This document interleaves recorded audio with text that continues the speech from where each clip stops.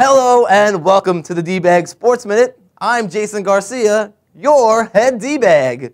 We begin the show today with a tribute to the late, great Johnny Cakes. That's right, former New York City firefighter John Costello, who played Vito Spatafor's love interest on the 6th and final season of The Sopranos, was found dead of a self-inflicted gunshot wound on December 18th. In the words of Big Vito, "We love you, Johnny Cakes." In a related story, fellow Season 6 cast member Eric Mangini was also rubbed out this week.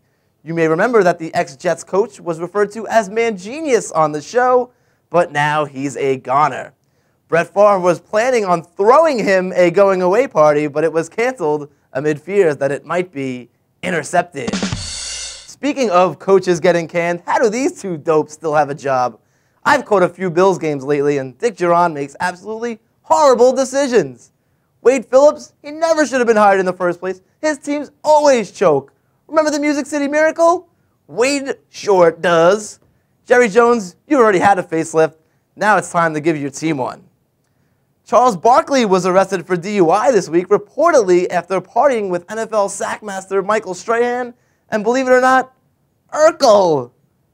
Sir Charles apparently blew a stop sign and told cops he was seeking out a Hummer. No, not that kind of Hummer, guys. Let's just say the stop sign wasn't going to be the only thing blown that night. That's all for now, my fellow D-Bags. In the meantime, you have a pleasant new year.